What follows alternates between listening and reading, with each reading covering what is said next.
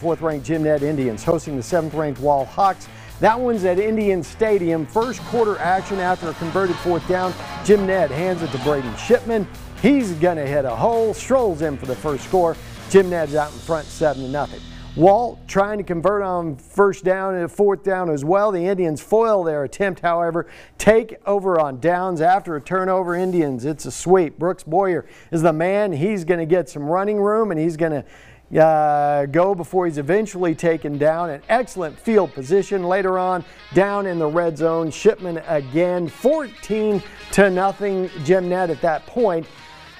Check the score. Wall came back to tie this one at 14 all in regulation. Jim Ned goes on to win it by the final score of 17-14 with a field goal in overtime. They are 3-0 on the year.